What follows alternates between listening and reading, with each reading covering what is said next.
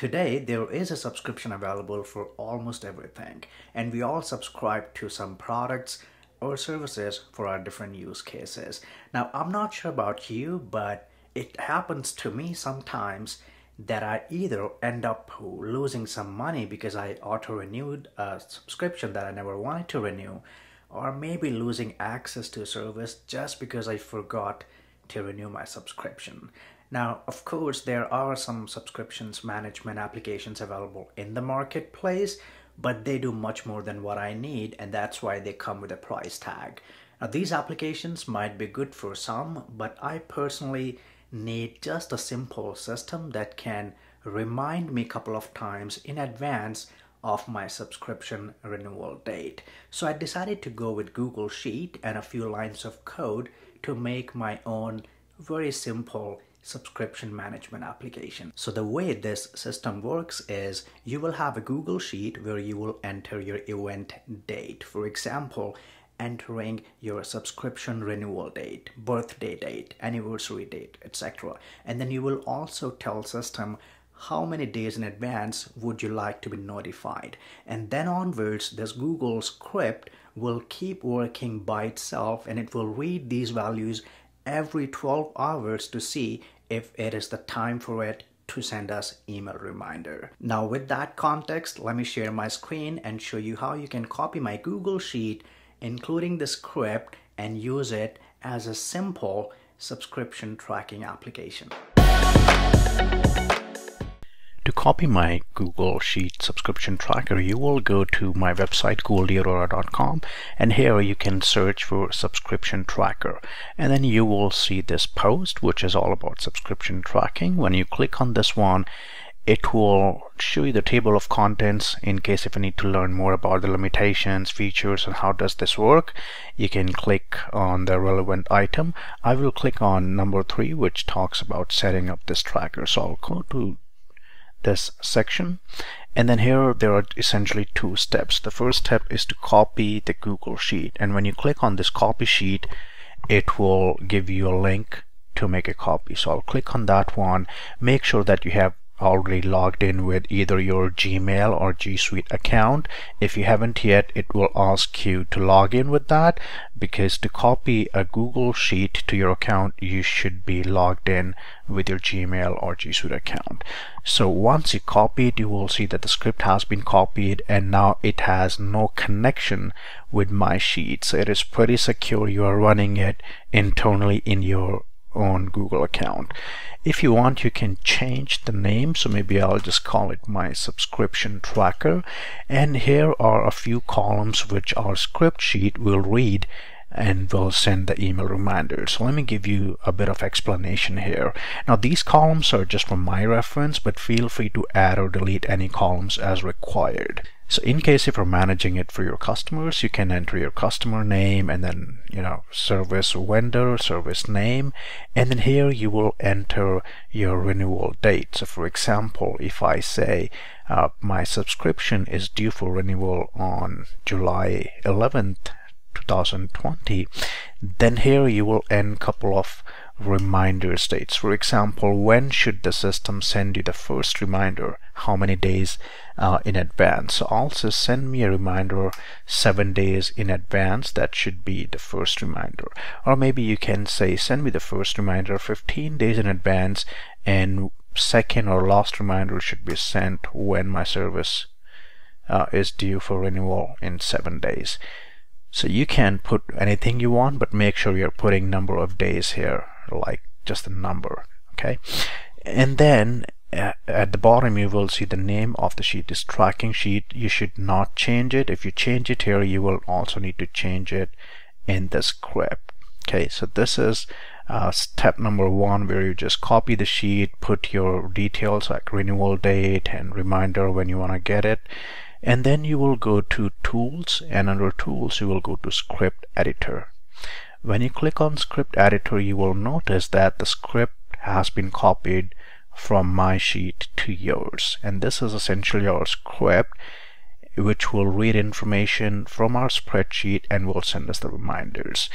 Now, it will work perfectly if you just use the script and the sheet as it is, but my understanding is that you might be looking forward to delete some of the columns from here and add more columns to it. So let me put some light on the script itself so that you can also change it based on your requirements.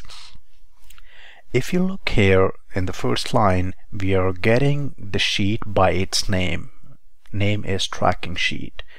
As you see, our name is tracking sheet. So if you change the name here, maybe if you call it, let's say, my custom track or whatever, you need to put the same name here in this line, okay, so that it can read the sheet. Now we are getting the data from the sheet. We are asking script to start from row number 2nd, because first row is the header itself. We're asking take all the information from row 2nd, column 1, get the last row till the time we have the last row, and then last row -1 because we have the header as the first row, and then finally get information from 6 columns. So 1, 2, 3, 4, 5, 6, which means if you add, let's say, one more column here, if you insert one on the left and maybe you want to give email what should be notified, etc., then instead of 6 you will be making it 7. If you add 2 columns, then you will make it 8, so that your script can read these columns. Okay, now once we have all that data, which means we have read this data so far, 6 columns, all the rows, then we are defining some variables here. Let's customer name, which is row 0, which means this one, service vendor or vendor name, service name, etc. It's a multi-dimensional array, so for example it starts with 0, so 0, 1, 2, 3. So it's at number 3, so we are saying in the row whatever is at number 3, that is our renewal date. So in case if you are moving the columns, maybe if you move from D to E, then your renewal date, let me just do that for a second. So if I move it a bit, now my renewal date is at what column? 0. Make sure it starts with 0, okay? 0, 1, 2, 3, 4. So now I will say my renewal date is at number 4, okay? I'll put it back to number 3 where it was and move it back right here. So this way you will help your sheet script understand which column includes which value. In our case, the primary or the major values are renewal date, reminder 1 and reminder 2. Okay, so what we are doing is we have a function at the bottom here which takes the date, and then it also takes today's date, and it gives us the difference between today's date and the date provided. Okay, so what we will do here is we will put our renewal date, for example July 11th 2020, and we want our first reminder should be sent 15 days before this date, and the second reminder should be sent 7 days before this date. Okay, so we are taking our renewal date in this variable, and then we are getting the days left by giving the renewal date and subtracting it from today's date. And whenever the difference is equal to 15 days, which means today's date minus this renewal date is equal to 15 days, then we are sending our first email, and here is our first email. Okay, so in case if you need to change the email subject, you can change this line, whatever is here. If you want to change some variables, you can use any of the variables that you're using here. If you add more columns, you can add more variables here. And then the second email will be sent based on the days that we requested for the second email. So that's the content here for the second email. Now by default, if I'm running this script, for example, I have my email address here, and the script is parsing my email address, and it will use that to notify. But in case, let's say if you directly want to notify somebody else, maybe directly your customers or somebody, you can add one more column here and call it maybe recipient email address, and you can put the email address there, and then you will go here and you will see that I've listed some description here which will help you change the recipient email from the logged in user to reading the 7th column where you have provided, so that emails can be sent to those users. Okay, with that I will do a quick test here. So let me log into my Gmail quickly, and I will archive all the emails that I have. And let's see, today is July 5th. Okay, and our subscription, let's make some changes here so I can show you quickly. Okay, so today is July 5th, and I want email reminder, first email reminder, to be sent 7 days before this date. Okay, so 7/11 minus 7/4, and today is what, 5th. So let's make it a bit. Now my renewal is due on 12th minus 7, which means 5th, and today is 5th. So if I do this, I should get an email reminder.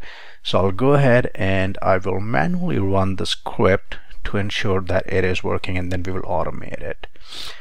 So because this is the first time you're running it, you will need to review the permission, choose the account that you want to run the script with, and then click allow to give script permission. And if everything goes fine, we should get the first email reminder as you see here. Okay, hello there, it's time to renew. These are all the variables populated, so you may change them, and then it gives you the sheet link. Now let me show you something else. If I, let's say, make it 10 days, let me click that again. It didn't work because the difference between today's date and my renewal date is 7, not 10. So it will not work as expected.